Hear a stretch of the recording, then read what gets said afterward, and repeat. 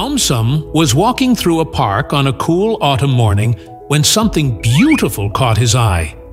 The trees had turned bright shades of yellow, orange, and red. Amazed, AumSum wondered, why do leaves change color? Determined to find out, he shrank and entered a nearby leaf. He landed inside the leaf's surface.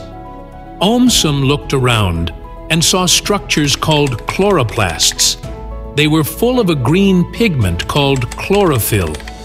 During warm months, chlorophyll absorbed sunlight and helped the tree make food.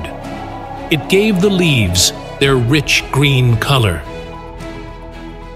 But as AumSum explored deeper, he noticed something changing.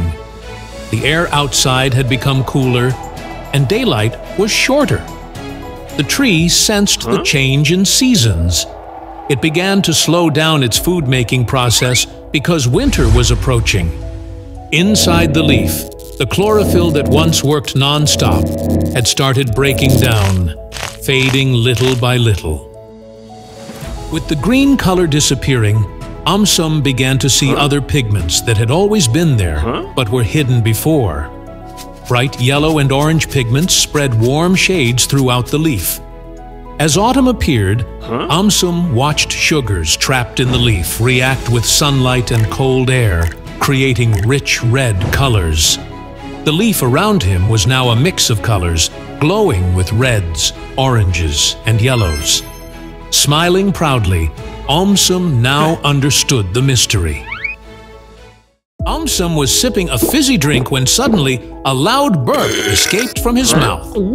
Embarrassed, AumSum wondered, why do we burp? Determined to know, AumSum shrank and entered his own body. He landed inside the stomach. The place was busy, bubbling with liquid and food. Around him, waves of muscles were churning and mixing everything together. But what caught his attention were pockets of air rising up through the mix. AumSum tried to find out where the bubbles came from. Some had entered when he swallowed food too quickly.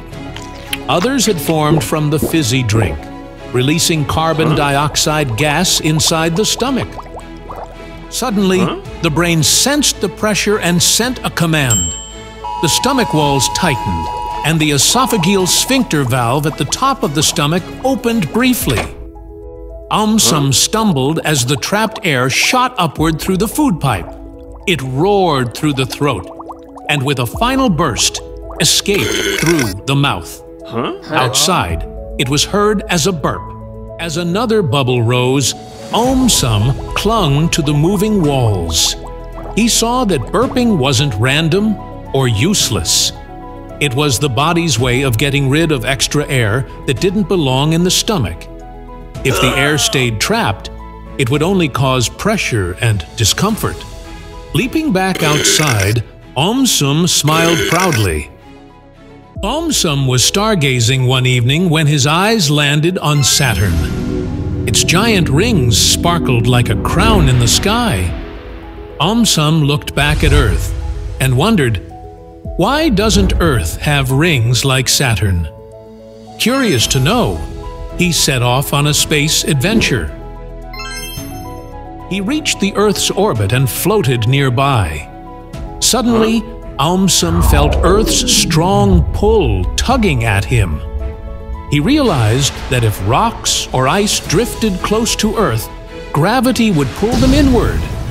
Instead of staying as rings, they would burn up in the atmosphere as shooting stars or crash down as meteorites. Then, a glowing portal appeared, carrying AumSum back to the early days of Earth. He saw huge chunks of rock and dust swirling after a giant collision. For a moment, it looked like Earth might form rings.